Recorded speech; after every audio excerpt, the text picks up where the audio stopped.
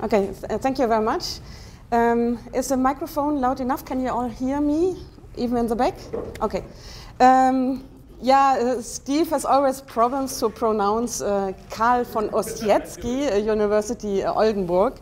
So this is the university I'm from. I will tell you later where approximately it's located. Carl von Ossietzky was a philosopher and he fought for freedom. Unfortunately, he lived during the Nazi regime, so he was killed by the Nazis. And Oldenburg University is quite young, so it was founded in 1970. And so it was just to acknowledge his freedom fight against the Nazis. Oldenburg University is not well known for its engineering faculty. I assume most of you are engineers here. So who's an engineer here? No? No one?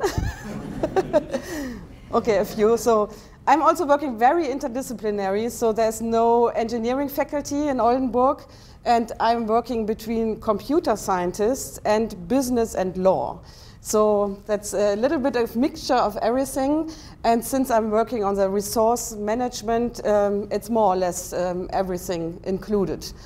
I'm not talking about my research group here. As Steve has mentioned, I'm heading the Cascade Use group. Our case study is car recycling, but I'm here to speak about the energy research in Oldenburg because they funded my travel here. So it's to acknowledge also the research. And since I'm teaching bioenergy in Oldenburg, it's also a little bit about my research in this field. If you want to know more about the recycling and what I'm doing right now, you can always go on my website or contact me afterwards. And we also have refreshment after this talk, so just feel free to ask. The system in Germany is a little bit different from the Canadian way, so there's no tenure track. So I've quite a long postdoc phase with me. And I'm funded through research grants. So that's a research grant that is mentioned here. So I'm funded by the BMBF in Germany and can be allocated at any university. So that's quite luxurious because I could choose my university. I chose Oldenburg because Oldenburg is quite famous for renewable energy, and this is what my talk is about. And for sustainability. So I thought it's a good fit of the both of it, even if there are few engineers.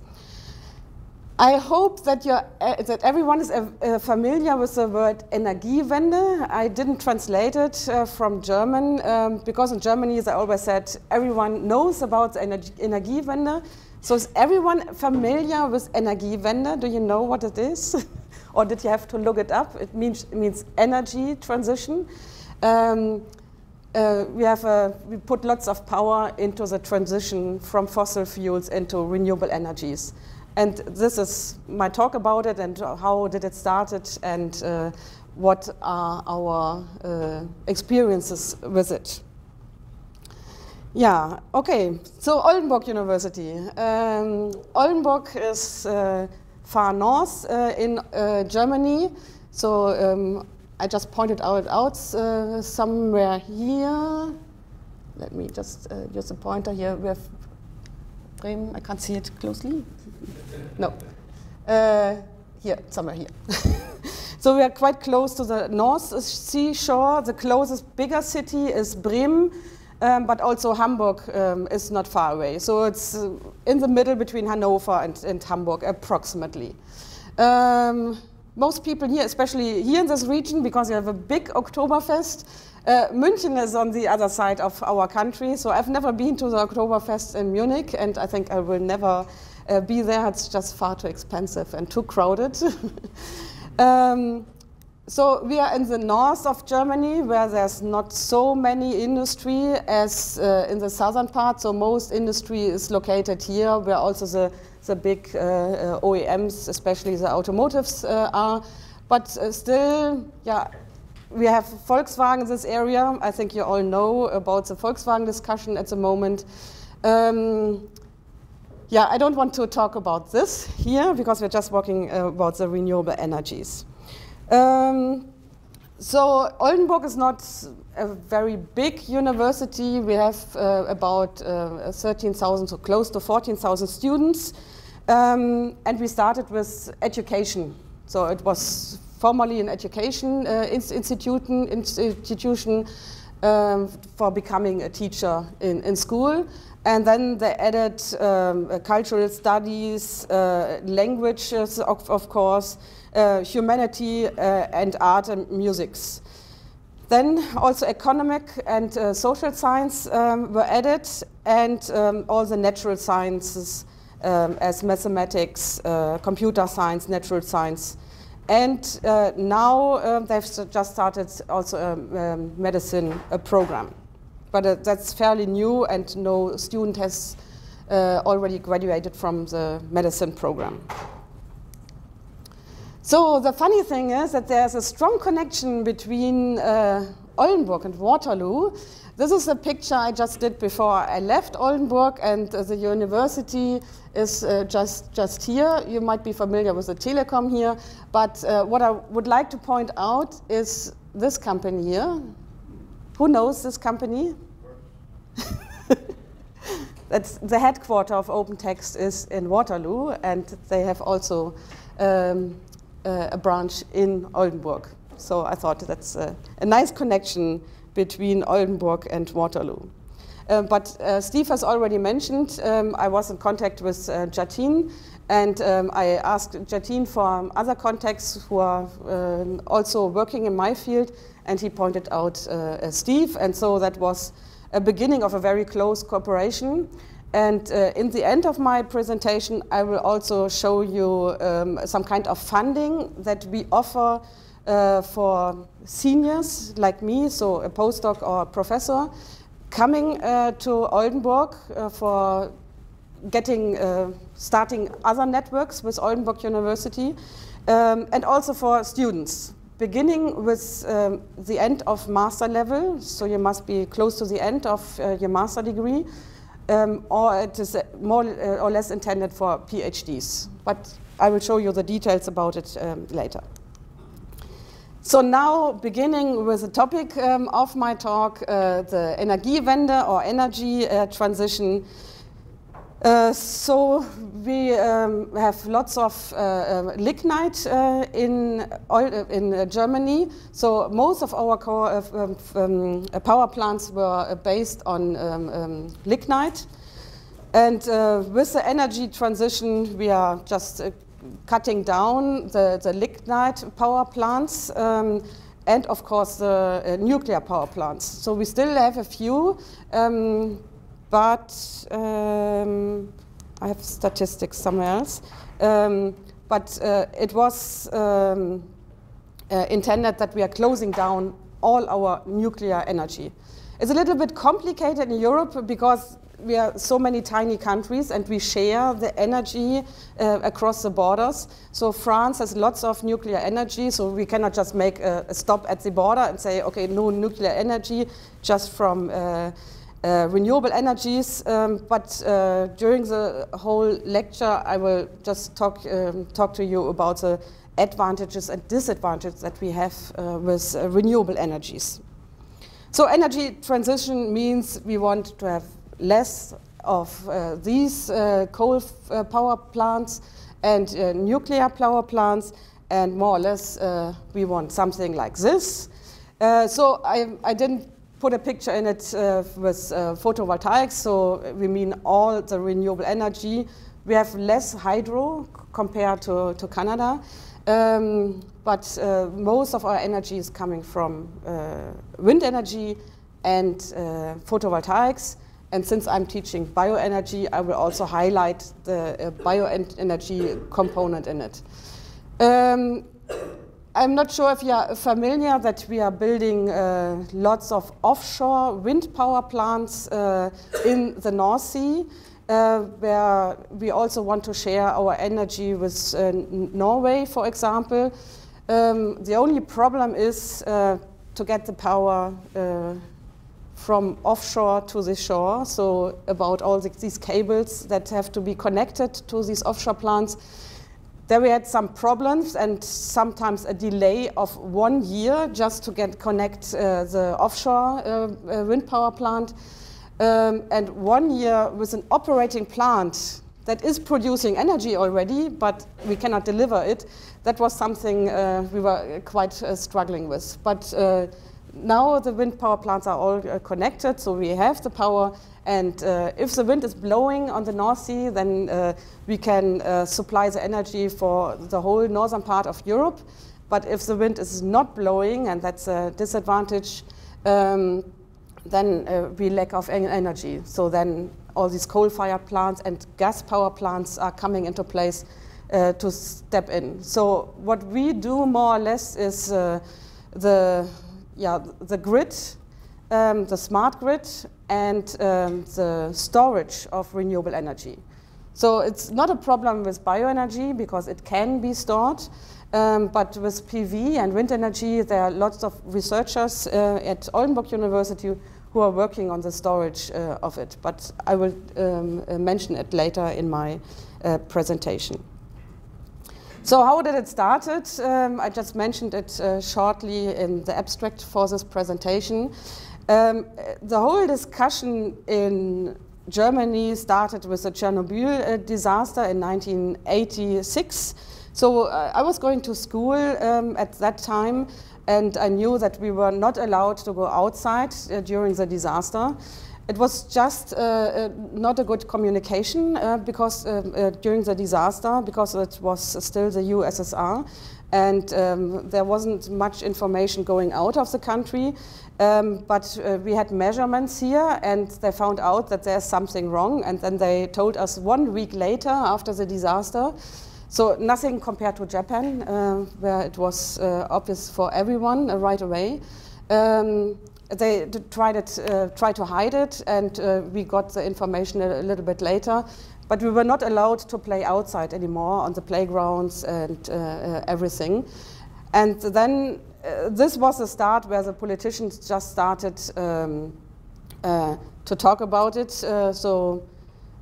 Do we want to invest more in nuclear energy, or do we want to step back and try to enforce the renewable energies?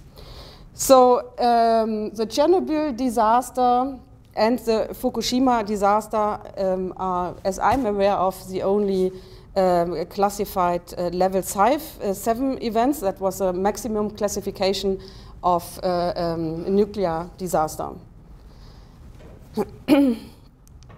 So I was looking for some pictures of Pripyat. That's the town where the nuclear power plant was. What's happening now in this city? And I was just looking it up in Wikipedia, and the explanation for the city now, it's an abandoned city in the north of Ukraine, near the border with Belarus, and this is how it looks like now. So nobody is allowed to go there. If you want to, you can have a special agreement that you go there for a few hours to make pictures, as this photographer did. And there's a good story on the Telegraph, and you can look up about 30 pictures how it looks like today. And that was for Germany and the politicians a reason, okay, we step out of it. And for me, being involved in recycling, it's also a reason that we didn't find a solution now for getting rid of the nuclear waste until now. So I don't know how it works in Canada, but in Europe we are just shipping around all the waste, the nuclear waste, and just try to put it in containers that the radiation is not getting out. But there's no final solution coming up yet for nuclear waste. So there's lots of news going on with renewable energies. Sometimes it's positive, sometimes it's negative. You all know about the NIMBY discussion. Nobody wants it in their own backyard. But what the European Union is saying that we want to have tougher renewable energy targets, so the whole European Union is playing together. And but there's a discussion of how many renewables we want in the grid. So we have a 30% target, or the European Commission proposed 27, so where do we end up? So there's still lots of discussion and not a general meaning of it. In Germany, if you take the train and go from the north to the south, you see how the environment is changing from the north to the south. So in the north we have lots of wind energy, then you cross the middle and you see more photovoltaics coming up. In the south you have lots of photovoltaics and also biomass. So it's very regional which renewable energy is in favor in this area. You know that Germany is quite tiny. I think we have the same size as Nova Scotia. But still, there are these regions where they're in favor of one or the other renewable energy. And I cannot tell you why. So we have lots of wind energy in our region, so it's quite nice. I remember when we drove with our car at the Autobahn from the Netherlands, and we have one wind park after the other. You just get used to it. And bioenergy is for us also a good solution because in our region, in the northern part, we have the highest pig density in whole Europe. And pig density means also we have lots of manure from pigs. So it's a good solution to make energy out of the manure and then use the digestate in the end. Yeah, and we often talk about the electricity and the power generated from renewable energies and who is paying the price for all this energy transition. So at the moment, all the taxpayers are more or less paying it, and the industry is supporting it. Yeah, I will show you about all our regulations, I think, in the next slide. Yeah, and I just put on some news how we push the renewable energies in our region. So these are now the facts about the energy transition in Germany. So we have climate mitigation targets. You know about all the discussion about GHG emissions and if we want to cut them down. So even the US is now talking about reducing the CO2 emissions, and they are talking to the Chinese. I think 10 years ago they wouldn't have talked to each other about this.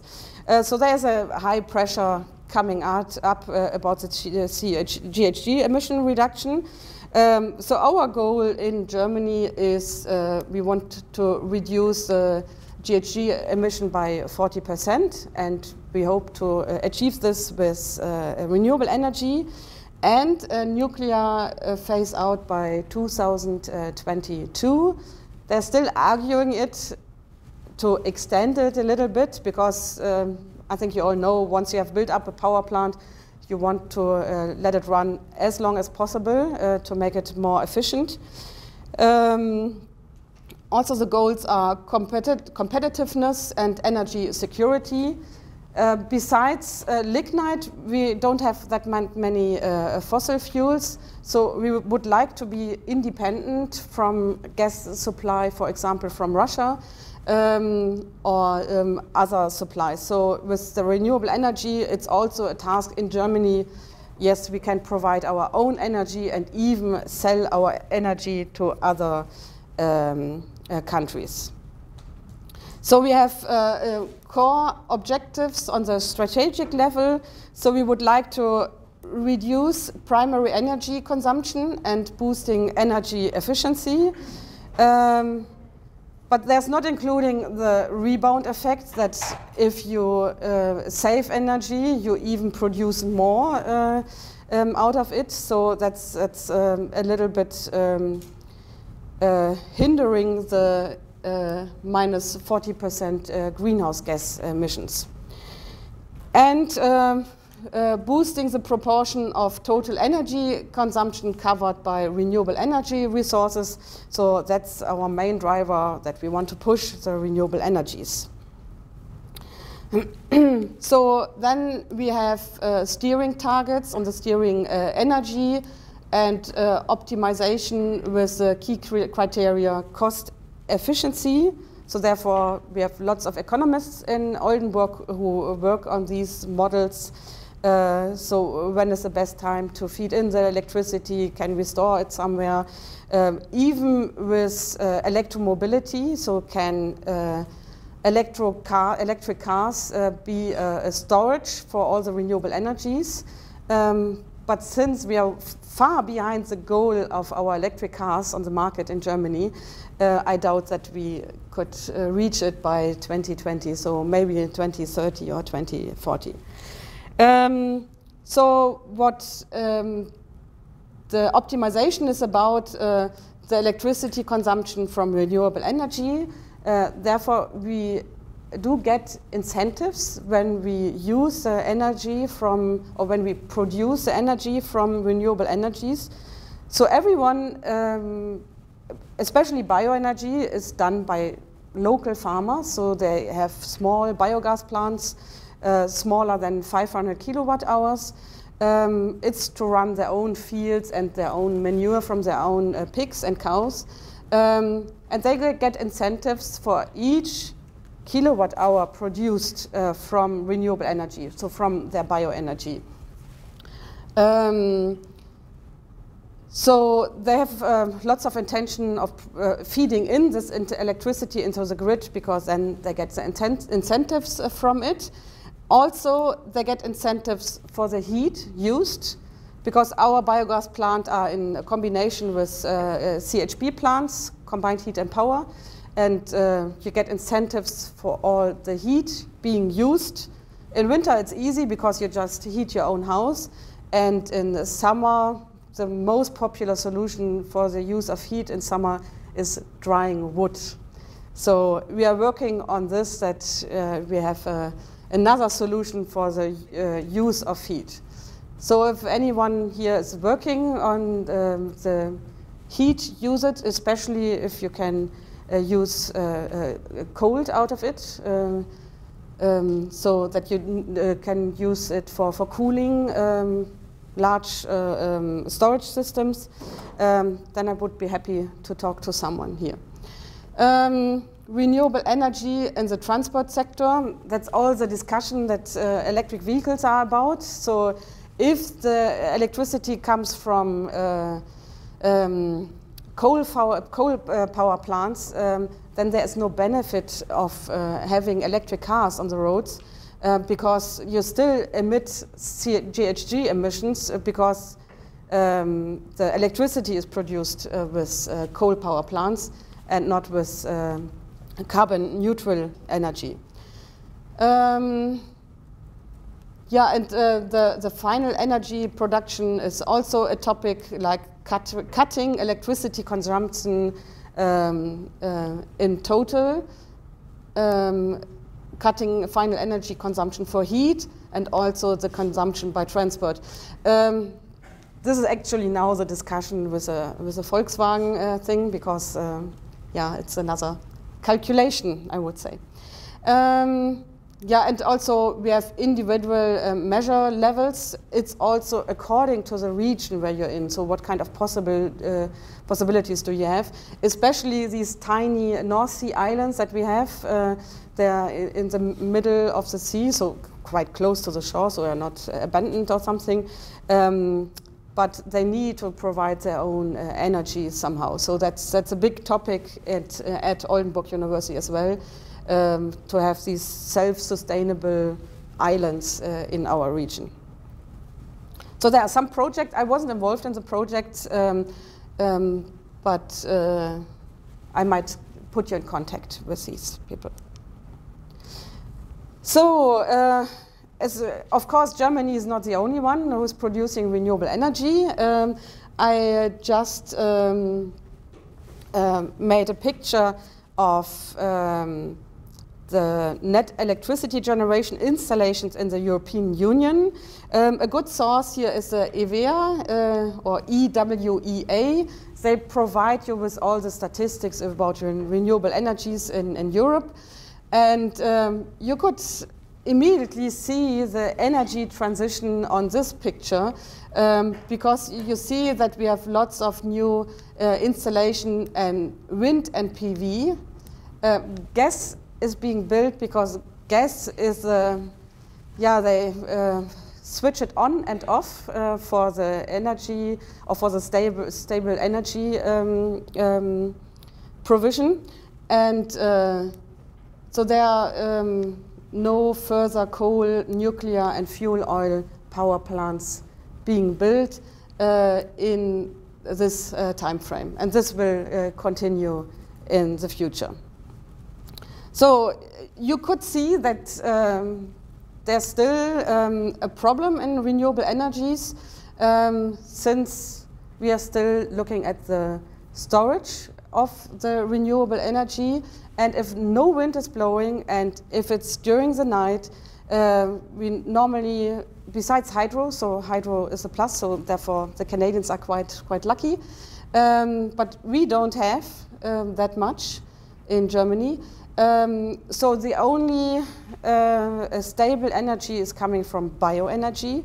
So therefore we are pushing also the gas. Some critical persons in Germany say most of the incentives should go to the gas power plants, because switching on and off a power plant, you know, it's not very efficient and not very good for the power plant. So they should get the incentives, because it's very difficult for them to operate, because they were just being said, okay, now we need the energy, and the next day we don't need. Yeah, so this is now the picture, because I'm here in Canada. I made myself also familiar with the energy, the share of renewables in the electricity generation. So this is a picture of the G7 countries. So you see Canada here, so you're very well doing at the moment. Here we have Italy. You see a high share of solar and wind.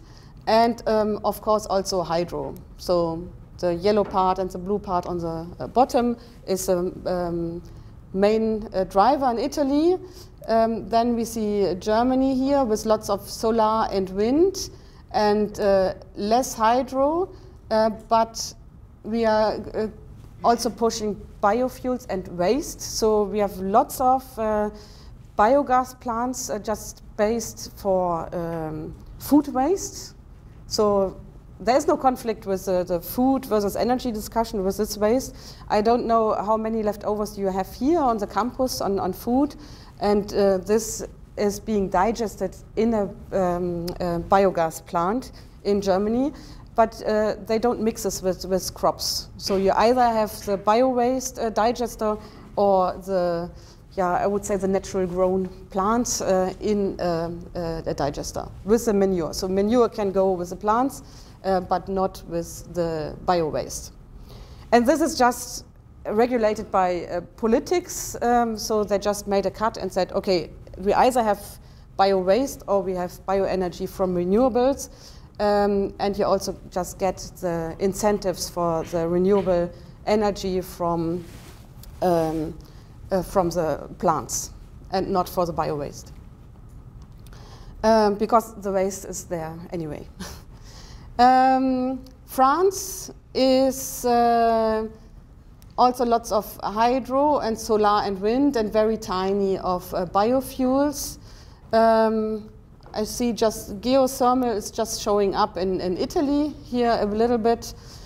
I know a project at Aachen University, so they're using geothermal energy as well. But I thought it's just a pilot thing, just for showing what Aachen is capable of with its research. I think they just provide the energy, the university or city with it, and not, as they are not selling it in a big style. Yeah, I don't go through all the countries. It's just a matter of showing who has a big share of renewables and electricity generation. Also, we have a picture on the heat on it as well. So now I'm going into closer aspects what I and my colleagues are doing in Oldenburg University. I start with bioenergy, since this is a course I'm teaching in the Renewable Energy program. The Renewable Energy program, the PPRE study, is a master program. We always have Canadians in this program. So it's a very restricted program. We have about 600 applicants for this master program, and only 25 are accepted in this program. And it will stay the same because it's a very personal master program. And if we opened up to more students, we cannot do it in this kind of tutoring anymore. This program was established 30 years ago. So I haven't made so many search for it, but I think it's one of the first renewable energy program that where you could do your master worldwide. I don't know if you know an older program, but 30 years, I think it's quite a thing.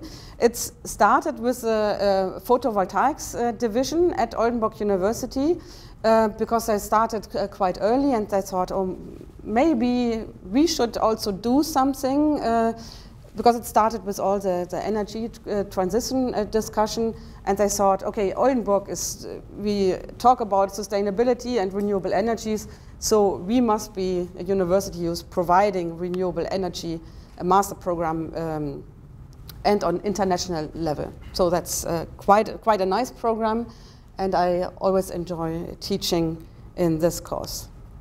So that's the reason, it was a region I'm coming from. So lots of green area, also very wet, so we often have rain.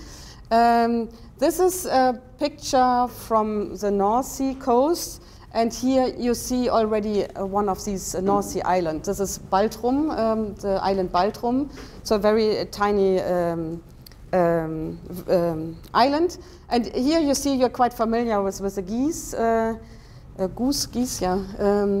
And they need this area, so it's some kind of nature reserve, because they need this area to settle down, just to get some more energy to fly in warmer regions, or in summer just to stay there. The point why I'm showing this is that there is maintenance being done in this area. So it's a nature reserve, so normally you cannot harvest any bioenergy from it. But this grass has to be kept quite low, because otherwise the geese won't stop here, and this is their place to go. So they do maintenance in it, sustainable maintenance, and this material can be used in bioenergy plants. So we did a project on sustainable bioenergy with regional focus. So we just were concentrating on some areas with some case studies. So here you have a closer look. Oldenburg is not on it, but this is the Autobahn across the Netherlands. This is Netherlands here.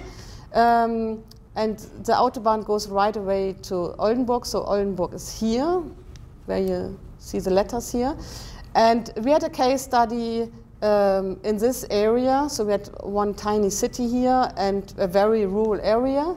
And the other one, that was a picture I've just shown you, is here on the coastal area, where we also have some algae because we have high tides. So they try to keep it somehow clean in a sustainable way. It's also a tourist area here, so they have other drivers in this area, but I wouldn't say that they're off-grid, so we have a good energy supply in Germany, but they were also looking of either getting rid of their bio-waste, because there are lots of cows in this region, and how to do it in a sustainable way. The disadvantage of bioenergy is that you would never transport it for more than 100 kilometers, I would say. The farmers that we were speaking to, they told us 50 kilometers is the threshold. Otherwise, you pay more for all the petrol with driving around instead of gaining the energy from it. So if you drive too much, then it's not carbon neutral anymore because you have to add all the fuel in it. So that's what Steve and me are doing in the life cycle assessment because you have to include also the transportation. Otherwise, it doesn't make sense. So we were working with GIS experts at Oldenburg University. We have quite good people over there. And we were assessing the maximum potential in this region. So we were just erasing some areas where there is no biomass at all. So the black spots are streets and cities, and the blue spots are rivers. But rivers need some maintenance as well because you have to cut the grass in the end because otherwise the plants are taking over. And at the streets, we have a special regulation now, and you also get some incentives for it. We have the roadside maintenance, and we also plant more flowers now at the roadsides because it's not harvested by the farmers because of all the bee discussion and the lack of nutrients for the bees. So they encourage every farmer to plant flowers on the side of their fields, and they get extra money for it. And this is harvested twice a year, and this is not good for feeding animals, and this can go into biogas plants. So with GIS, we could measure the maximum length of these roads, of these waterways, and we were assessing the maximum potential if it's harvested. So normally it's not, but we know that's the maximum and we are somehow below it.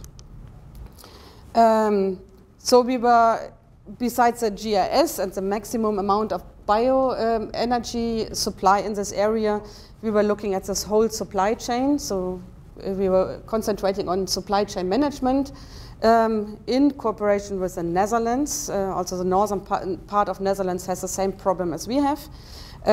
So we were looking at the material supply, so where's the materials, also who are the stakeholders. At the North Sea region, we spoke to the local community, to the mayor, and now the swimming pool of this village is heated by the biogas plant. So they made an agreement with the city, so that was quite good when people are talking to each other. So we did a lot of talking besides this, because the technology was already there. So logistics, of course, so we need to measure how far is the longest distance, but the farmers knew it already, so we didn't need any research for this, but we could do the LCA for this. Of course, the conversion biomass to energy. In the Netherlands, they use more gas. They have a much better gas grid as Germany, I think 10 times better, more distributed. So it's much easier for them to get to the next gas grid, whereas in Germany it's rather the CHP solution, since they also get the incentives. So there are different needs and approaches and also regulations in the both countries. So we just compared it. Grid and the distribution, that's what I mentioned, was either use the gas or the electricity, and then where and how is it used. So I'm now going on to wind energy research. So if you need any publications about this, just either write me an email or approach me later during the refreshments. Wind energy research in Oldenburg is much bigger than bioenergy because there are just 2 or 3 people who are involved in bioenergy research in Oldenburg. But in wind energy, we have a very large support and institutes who are just working on wind energy, all kinds of wind energy. We even I did a workshop on material life cycles in wind energy, and I leave a copy here of this book where we were concentrating on the materials involved in wind energy and what is being done after the life cycle of a wind turbine. So we concentrate on the life cycle of wind energy, of course. What is all included? We have the wind turbine. We need all the materials, so we have the transportation of the materials to the production plant. The production itself is emitting CO2. I think you are all familiar with it. And especially that's something nobody wants to talk about it. We have waste during production. And this is a point I'm concentrating on, because this is always neglected in most of the LCAs, because they just take, for example, I'm working on the rotor blades as such. So you just measure how many materials in the rotor blade, where does it come from. You look in the inventory and everything is fine. But since there is nearly no publication on the waste related to a rotor blade, for example, you cannot include it in an LCA, so that's a big problem. So if we just think about a normal rotor blade, about 60 meters long, you know it's made of carbon fiber and glass fiber mixed with resin, so very difficult to recycle in the end. What do you assume? How much waste do you have, so in percent, how much waste do you generate per the production of one rotor blade? What is a guessed number? What do you think? How heavy is the rotor? How heavy is the blade? Sorry? Originally, how heavy is it? It's about 7 tons. Something between 3.5 and 7, so but a few tons. Sorry? Maybe half ton. Yeah, in percentage it's about 20%. No, a little bit more. Sorry?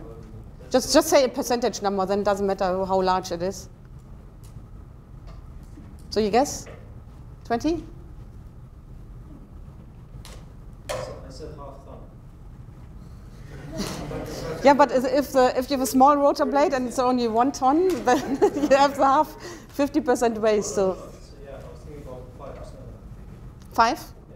Yeah. Yeah. Any other number? Why guess? 12%? Okay. It's about 30 to 40% waste during the production. It's, I'll show you a picture later.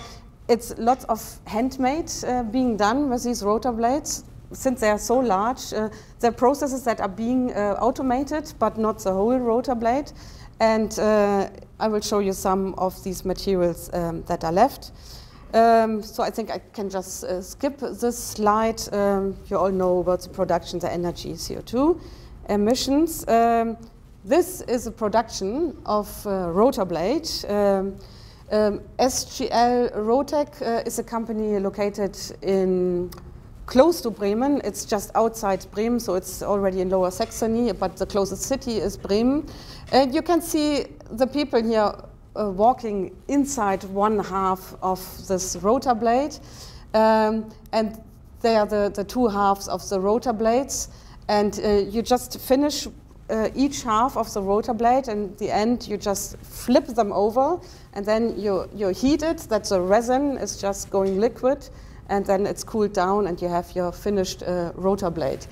So it's a very human intensive process, and here you can see the layers of fiber. So you can see that here's a layer, then there's a next layer on top of it. So they're laying layer on layer, but in different steps. And Bremen University, for example, is working on some kind of how you lay these fabrics with least waste in the end. Because you have these big rolls where the glass fiber or carbon fiber is on it, and then this roll is just going along the whole rotor blade, and in the end you always have a rest left on this roll, and this can sometimes be used in some of these areas, so they are thinking in the end maybe instead of a long row they are just lying it in another angle and so on, but there's still lots of research being done how exactly you lay all these fibers along the rotor blade with the least waste included. And I think it's also company related. I think some companies are better than the 30%, but I've also seen companies who are worse than this. So my research is also what do we do with the waste on the production of rotor blades? Because a discussion with the recycling of rotor blades is always, oh, they are there for the next 20 years, or in Germany we are repowering everything, so everything is going to Eastern Europe. But we still have a lot of waste, and the products, the waste products are very, very difficult in the end. So this is a remaining fiber from the glass fiber. So this can be used by other companies as well, so that's not a problem. And if you have a remaining fiber from carbon fiber, you have even you can even sell it and get some money back from it. So there's now a shift to more carbon fiber in rotor blades because they're getting bigger and larger, so they must cope with more strength. And so there's more carbon fiber in it. So the pressure on getting these fiber back is getting higher at the moment. This is some kind of a plastic foil you do on top of it, that the resin is staying inside the fiber and the rotor blade, and you just take it off once it's glued together. This is a very, very hard material, because this is exactly the layer where you, so you have this long rotor blade here, and you have to ensure that everywhere the resin is going to, so you have these, some kind of canals where the resin is going through, and this is exactly the remaining of the hardened resin in it. So that's very complicated to recycle this. So you mainly burn it and recover the energy from it. I'm also, since Stephen and me are working on critical metals as well. So the turbine, of course, is a driver in recycling. So it's already being remanufactured. So nobody is dumping a turbine in the end. So they know of the value already, and we just did a survey on how much rare earth is in average in permanent magnets in wind turbines. So we more or less did a literature review on it, and how many kilograms of rare earth we have per megawatt in wind energy if there are only permanent magnets in the wind turbine. So that's quite a large number, nearly 700 kilograms per megawatt. So there's already a driver for critical metals in it. So the content of critical metals in permanent magnets, so once you know how many rare earth there is in your turbine, then you also know, you can calculate it back how much dysprosium, neodymium and terbium you have allocated in these wind turbines.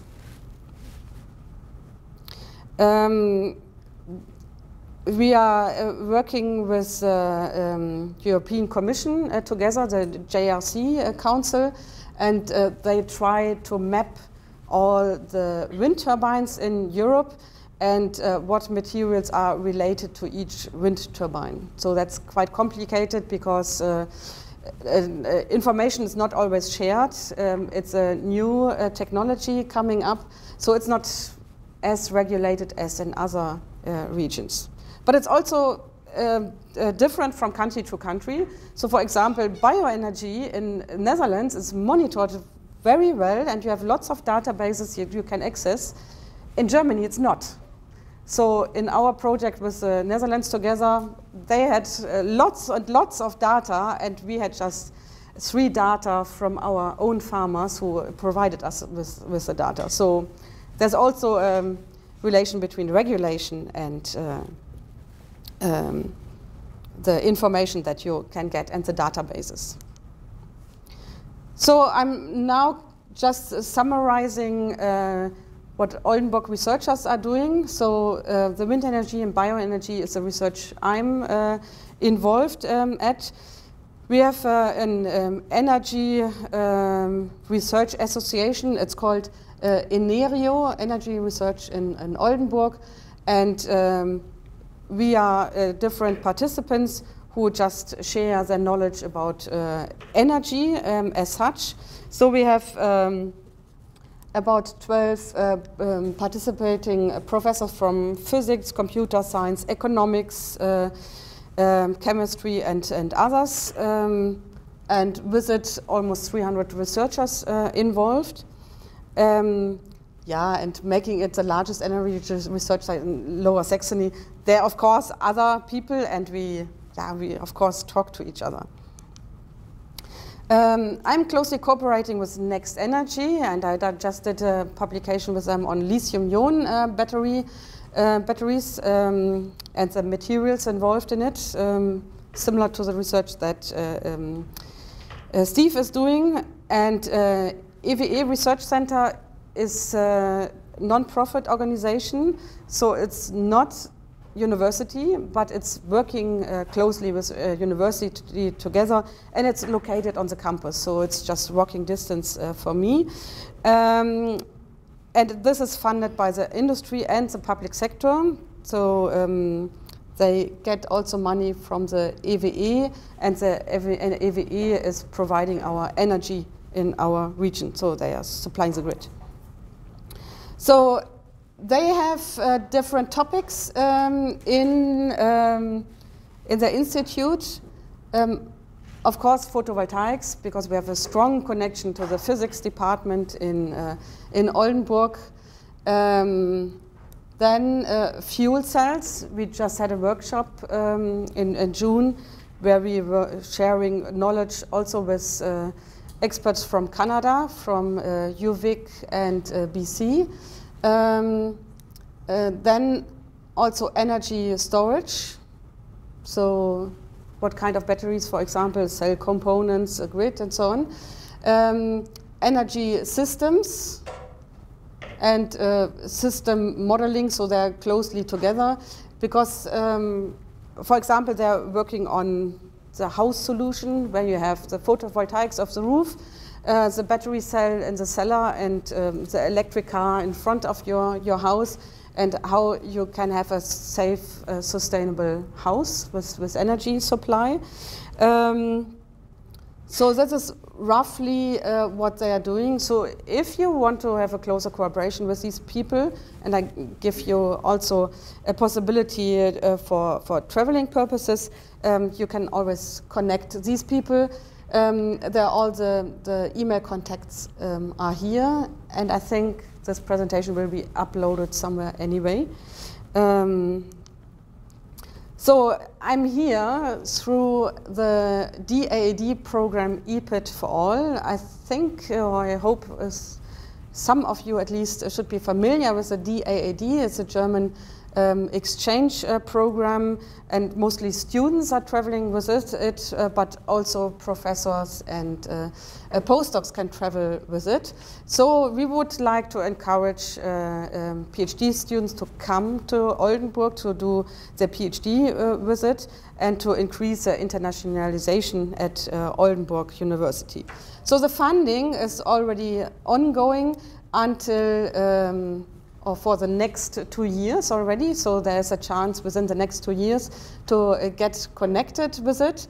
It says it's a PhD program, a renewable energy, but it's also for the tutors to get connected with the right researchers if it fits, and so on.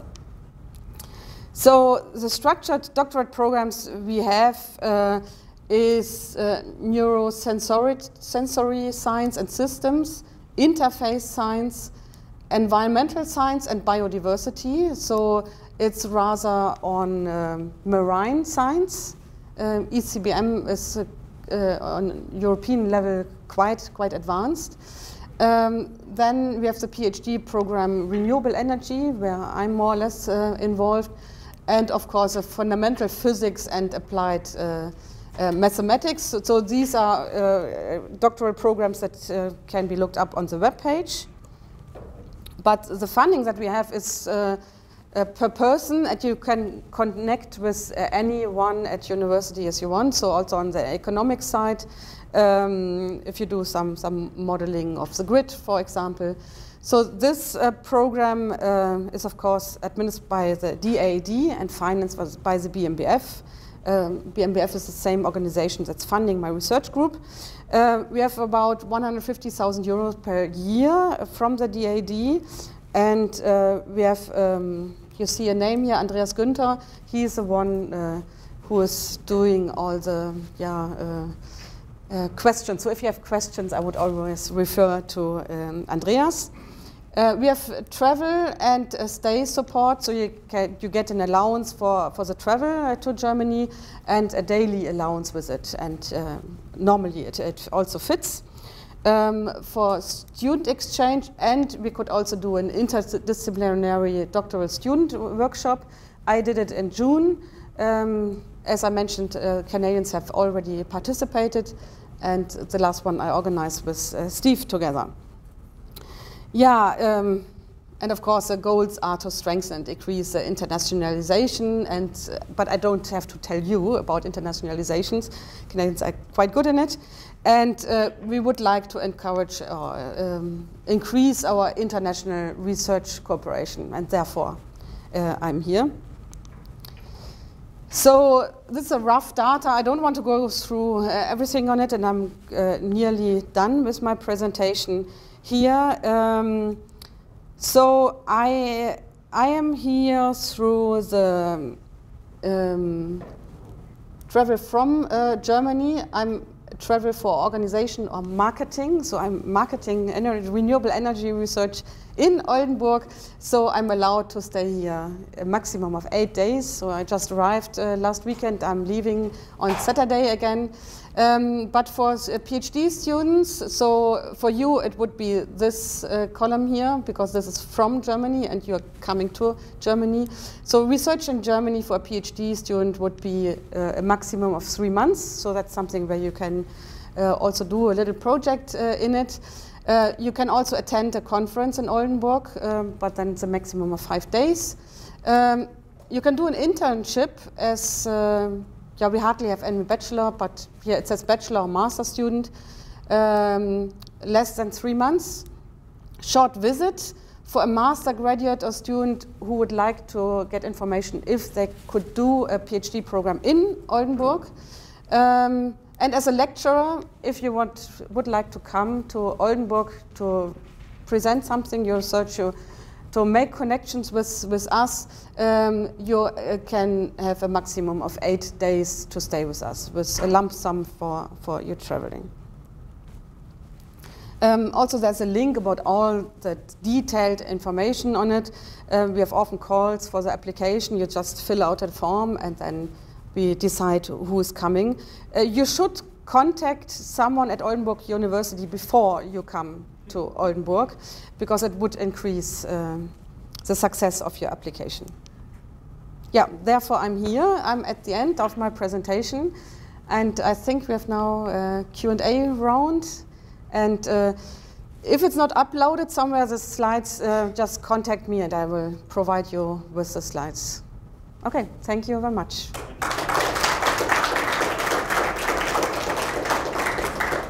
So we've got a little bit of time before there's a light refreshments next door, but you have the microphone, so why don't you take some questions, please? Repeat the question into the microphone. Yes, I was instructed. So, do you have questions? Yes. Yeah. I'm wondering about the whole energy transition program that you started your presentation with. You hear mixed reviews of this success. Some people talk about it being a huge success, all the renewables, a large percentage. Other people complain that with the nuclear decline, there's still a gap, and that even though you're mitigating, you're filling the gap with coal and natural gas, and energy prices are increasing, and that some industry is leaving Germany. So there are mixed reviews, and so I'm wondering what the perspective is within Germany about. I guess from an economic perspective, certainly you're increasing renewables a lot, but what's it doing to the economy? Is essentially the question. Yeah. So the question is about the mixed reviews from all kind of sides, and what's really the case there? What's really the case? Yeah. So the point is that we have the Renewable Energy Act, the EEG, and that if you generate electricity from renewable energies, you get incentives. And that's where the Netherlands always envy us with bioenergy research, because they don't get these incentives.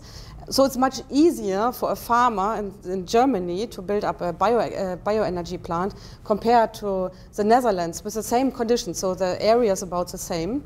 So therefore, there's an economic driver for it, because they push you. If you stay in this country, you get the incentives. If you're outside, you're not. The renewable energies that are being produced in Germany, they get all the incentives. But I think you also mentioned the industry that is leaving Germany. Who manufacturing, like what do they do with the higher energy costs? Yeah, if you use too much energy, or this energy-intensive industry, they don't have to pay this extra money for fostering the Renewable Energy Act. So if you provide an energy management system, then you are allowed not to pay these incentives. So it means a few €100,000 per year for these companies. You just have, not just have, but you have to provide a certified energy management system. So they lowered it now to also small and medium companies, because they started only with the big players. So all the small players were just criticizing that we support the big industry, and all the small, medium enterprises were just left behind. They have changed it 2 years ago, that also these companies don't have to pay these extra renewable. Yes, yes. But it's still under discussion which one is the best way. So it costs money. So also we are renewing the grid from the north to the south, because we have all the wind energy in the north, and it cannot be transported to the southern part of Germany right now. And then we still have the discussion with all the grid being built in this, because these 380 kilowatt energy suppliers. Yeah. I think there is no real answer for it. There's always pros and contras, and it's a big discussion. And I think therefore I also chose the Energiewende, because this is, I think, often in the media. So, and people are just waiting for results. So is this the solution, or is it not? Especially with all our offshore wind parks being connected or not. More questions? Yes? So you said there was like 30 to 40% of waste coming out of the production of wind blades, right? So yeah, that's about 30 to 40. It can be 30 to 40% of production waste. That was the waste I've seen by myself. yeah. It can be that there's less or even more, but Where does it come from? Like mostly, what's the composition of the 30 to 40% of waste? so where do the waste come from? What kind of waste? Therefore, I've shown the picture with the remaining waste. So this is all the supporting material to either get the resin into these layers of fiber. So, for example, this is not needed for the rotor blade itself, but it's needed for the production of the rotor blade. So you just have, you need a supply for the resin of going inside all these areas in the large rotor blade, and in the end this is left because you don't need it anymore. The resin is still in and it's glued together. So this is supporting material. This is also just a foil you put around it because you need a vacuum. You suck a vacuum and then the resin is just flowing everywhere. You don't want to have bubbles inside a rotor blade when it's rotating because that's good for the stability. Only this material is material that's left over from all these layers of a glass or carbon fiber that is used for the production of the rotor blade itself. We were looking at all the additional waste that we need for the production of this rotor blade. And you have lots and lots of materials. And this is also a driver for the rotor blade manufacturer because they are sometimes paying lots of money just for. We are not allowed to dump this material because there's too much carbon in it. We have a regulation on the composition of waste, so this is more or less being fired in a waste processing plant. What's it called? If you fire waste? Incinerator, yes. So it's more or less going to an incinerator here. Besides this, these fibers can be reused, and this is what I'm working on with the cascade use of materials. So it's not being used in wind turbines anymore, but it can be used in other materials where you need glass fiber or even carbon fiber. And here's also a big link to the aviation industry because planes are made of a similar component. Also the cars, because cars and carbon fiber is also coming up right now. But this material would never be used in cars anymore because the cars have a very, very high standard. But all these materials could in the end come together and can be used in other applications. So glass fiber and carbon fiber, if they're pure and not contaminated with resin, there is a second use for it as well. And it's our part just to find all these partners where they are located at. What's your question? Yeah, I had a question about sort of the overall transition in Europe. So Scandinavia's got a lot of hydro, and we have a somewhat similar situation here where the US has a lot of coal, we have a lot of hydro, and there's a number of problems connecting the variable renewables further to the south with hydro. It seems like that would be a way to combine the dispatchable and the variable. Right now, it seems like coal's not going down in Germany. Do you know what are the barriers to that integration? Is that a conversation that's being had, or? You mean the barriers between hydro and coal, and the same situation in Germany with the renewables? To connecting the hydro, the grids yes. in Scandinavia to the rest of Europe, so that when the wind isn't blowing and the sun isn't shining, hydro can be supplied rather than using coal or gas. Yeah. So the connection within Europe, since there are so many countries nearby and they have to share the energy somehow, so they're working on the connection with Norway of all these offshore wind parks.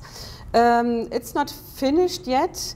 And also, as I mentioned, the grid from the northern part to the southern part, it's always in the news because of all the NIMBY discussion.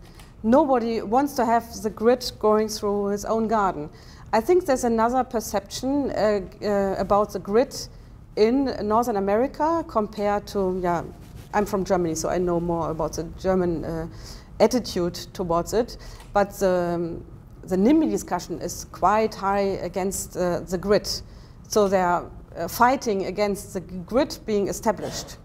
So everybody wants power, and especially renewable power, but connecting it, it should rather be underground, and there are other problems that are coming into place. A big discussion and still not solved. So it's not only, okay, we have renewable power here and other power here, we just make a connection.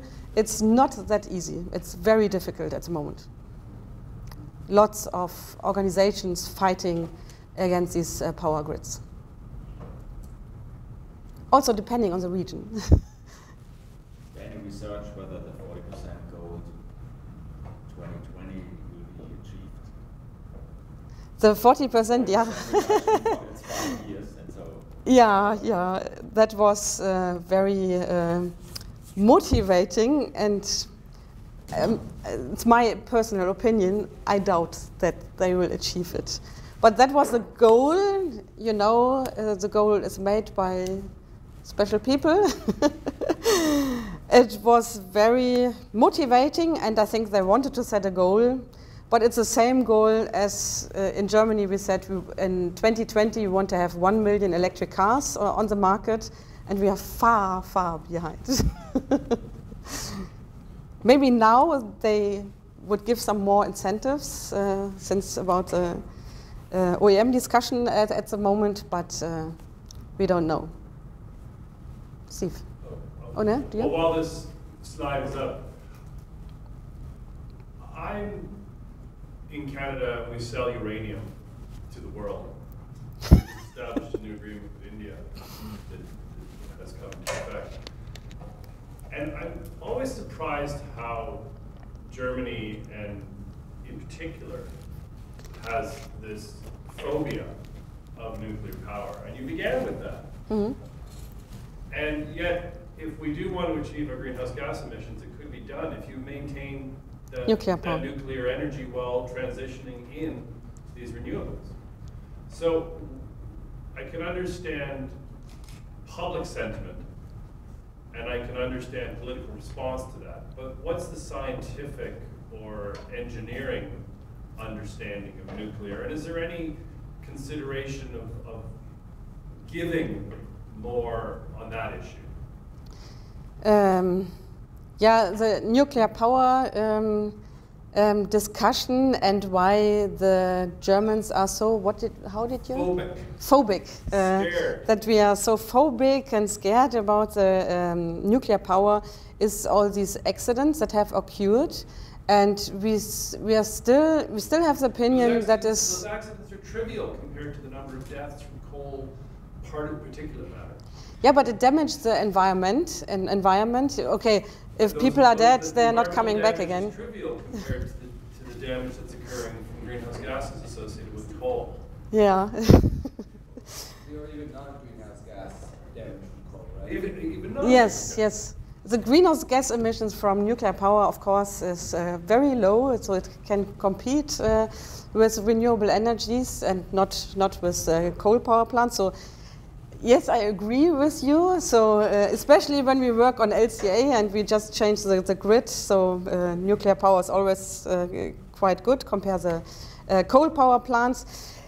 Yeah, I was growing up in the 80s, so I was just trained by our environment. So what should I say? But I can assure you... There's a public opinion that is very powerful, I'm sure. Yeah.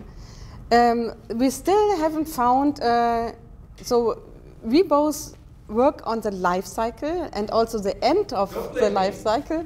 Yeah, there's still not an end-of-life solution for nuclear power.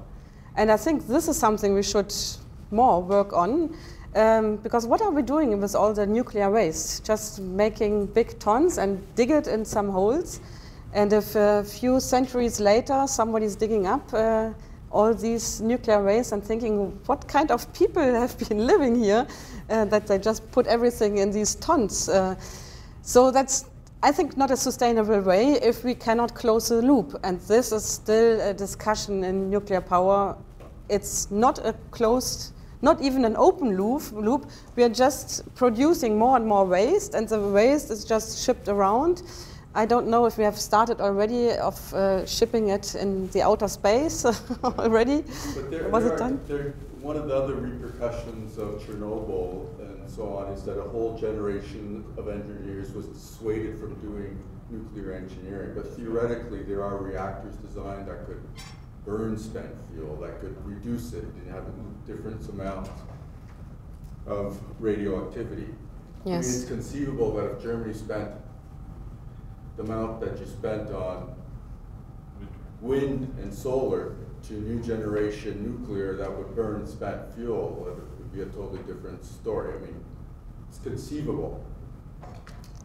But in the West, countries don't have the appetite for mega projects.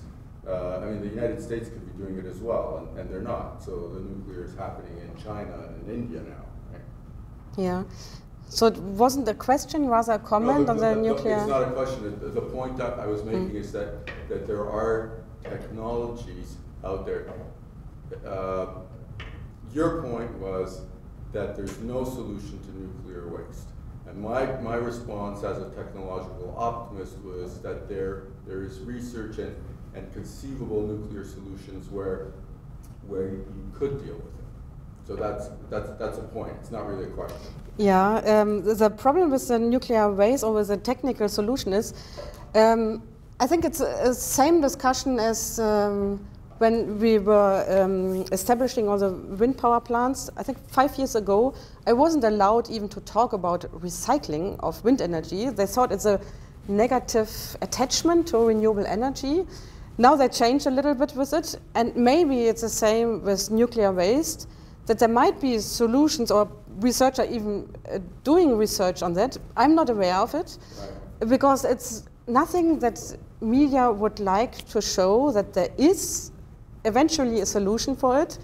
But who started with it, or where the solution? I just want to make aware of it, right.